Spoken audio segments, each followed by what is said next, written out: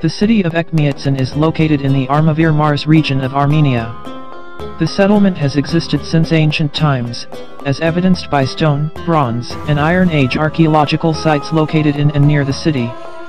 The oldest written information about Echmiatsin refers to the period of the Urartian king Rusa II, who lived between 685 and 645 BC. The inscribed property is divided into three separate areas. The first area includes the Mother Cathedral of Echmiatsin and St. Gayana Church. The second area includes St. Ripsame Church and St. Chagakat Church. The third area consists of the archaeological site of Zvartnots, with the ruins of the temple, Catholicos Palace, and other constructions.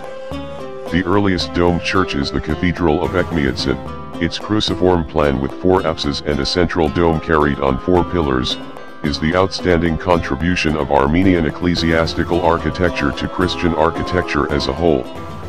This inventive discovery of Armenian architects spread beyond the country to Byzantium, and then to Central and Western Europe. Apart from its architectural qualities, the cathedral is distinguished from other Armenian churches by its original paintings of interior frescoes. The religious buildings of Echmiatsin and the archaeological remains at Zvartnots bear witness to the implantation of Christianity in Armenia, and to the evolution of a unique Armenian ecclesiastical architecture, which exerted a profound influence on architectural and artistic development in the region.